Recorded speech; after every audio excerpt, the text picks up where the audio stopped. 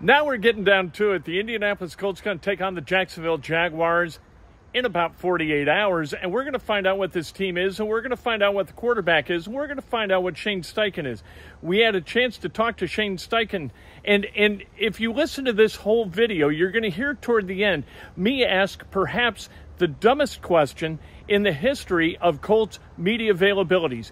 Just wait for it, and you're going to scratch your head and say, what the hell was he thinking? I'll open it up just right now with the roster stuff. We're not ruling anybody out right now. So that'll open up the questions. What do you ever get a pulse for your team, or can you get a pulse for your team, like particularly on Friday? You know, as you get closer to the game, what are you looking for in terms of like knowing they're ready? I think execution. I think it starts in the meetings on Wednesday. We got to execute at a high level Wednesday, Thursday, and Friday. You know what I mean? Friday is a red zone day for us, which I'm sure it is around the league for most teams. Is we got to be on it. We got to score points in the red zone, and obviously we got to stop them from scoring points. But just the execution and just the energy that we bring, and just seeing the guys focus. That's what I look for. You guys aren't ruling out Zach. Obviously, feel like he had a good week. Yeah, we'll see. We're still working through it. Yeah. Was he full today? Can you say? No. Okay. Yeah. So is Shaq full go now that he's cleared? Yeah. What will be the determining factor on Zach? I don't know. We're just going to look through it, go look at the practice tape, talk to him, and then we'll go from there. Yeah. You see Jelani. Is Jelani, I know he's on IR. Is he still attending meetings and all that? Yeah. Is Jonathan attending meetings? Yeah, he's in the building. And when he's in here, he's rehabbing too. Yeah. What kind of spirit does Shaq bring? You know, he wants to get back to being himself, and he said that's still to come. But just his presence, what does it bring? I mean, just a guy that's been in this league for a while. Just his leadership, the intensity he brings. I mean, you can feel him out there. You know, as a coach, seeing him on the defensive side of the ball, calling out plays, calling out formations, just the accountability, the energy every single day. I mean, it's impressive to see a guy like that and what he's been through, like we talked about before, to get back to where he's at right now. It's pretty impressive. How have you seen Pittman sort of take over the receiver room and sort of be the guy that needs to help the quarterback maybe as much as he can? Yeah, no, it's big. Obviously, he's the leader in that room. He's a physical player. He can run the whole route tree. Excited where he's at, but just from a leadership standpoint, being with AR, talking through different things with him, making sure they're on the same page, it's been really good to see. Shane, 4 wideouts in the 53, depending what you do practice squad-wise, is it hard to even involve like a 5th wideout in an offensive game plan? Like, it's too much made about like. Yeah, it just depends. You know what I mean? You look at the games. It just depends on the body types that you have and how you manage it. You know what I'm saying? Because if someone goes down, even if you have 5 and you got your top 3 guys, if someone gets dinged up or needs a breather, like someone's got to go in and be ready to go. Pitt was saying like he wants to be the guy that Anthony trusts, like can just trust in any situation. How important is it for a quarterback to have that in his receivers? Oh, I think it's everything. I mean, the trust factor with the quarterback, receivers, tight ends, and running backs in the pass game is huge. Just making sure you're on the same page, because all guys run routes just a little bit different.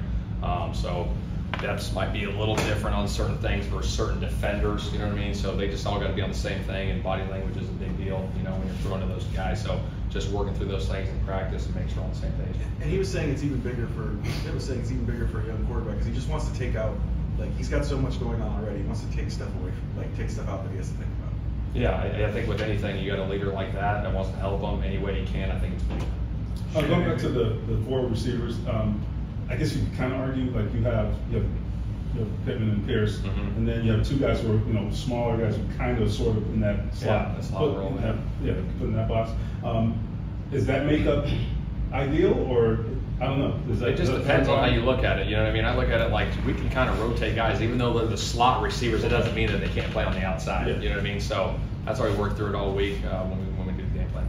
Shane, did you watch last night as a fan at all? I did. Is that usually taken Thursday night like that? I try to, yeah. I try to watch the Thursday night game. Do I watch the whole thing? No, because on the East Coast it gets late. But I did watch a good chunk of it last night. Shane, I don't know, did Juju Brent's practice today? No, he did not. He was gone for a personal reason, but he'll be back. Yeah. Shane, any emotions that you think you'll have tomorrow night thinking about the first game? Yeah, I mean, I've thought about it a lot. My first talk to the team before the game. I'm excited about it. I really am. To go out there with these group of guys. Week 1 opportunity to be in the National Football League, like I talked about last week, it's an honor. So just super excited and fired up, ready to go. a couple I months. haven't seen it yet, but what do you think Calvin really adds to Jacksonville? He's an electric route runner. I mean, for me personally, I think he's one of the best in the league as a route runner. He's explosive. He's got great hands, and he can set up defenders. The way he runs his route, he's kind of like a basketball player, just like in and out of breaks with his feet. So we got to be on it with him.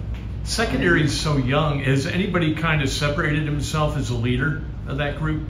The secondary young guys, in general? Yeah. Oh, yeah, Kenny Moore, to me, is the leader of that group. You know what I mean? Kenny Moore's the leader of that group. And then all those guys, you know, they're battling, and obviously everyone's lifting each other up, but really like where that group's at. When you're dealing with So one more. an offense like the Jaguars that can get the ball out so quickly, and sacks may not be able, you can't really rack those up. How do you disrupt that when the balls get out so quick? Well, I think, from a defensive line, if they are getting the ball quick, we got to be able to get our hands up if we can, and then obviously we got to be sticky in coverage, and we just can't let them have the explosive plays when they do something quick, you know what I mean? We got to tackle and wrap up. All right. That's Shane Steichen. Did I tell you the truth? Dumbest question ever. Young secondary. Who's separated as the leader? How about Kenny Moore?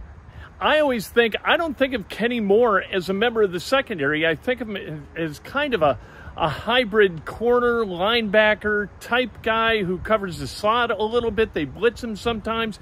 He's good as a run stopper. He does a lot of things. He's not a traditional cornerback, so I never think of him that way. I think of Dallas Flowers, DJ Baker, Rodney Thomas. I think of Nick Cross. I think of Julian Blackmon, Juju Brents, all those guys, Jalen Jones. I think of all of them. I don't think of Kenny Moore as a member of that group. And of course, he is a member of that group. But good to hear from Shane Steichen. It sounds like he's really excited about Sunday.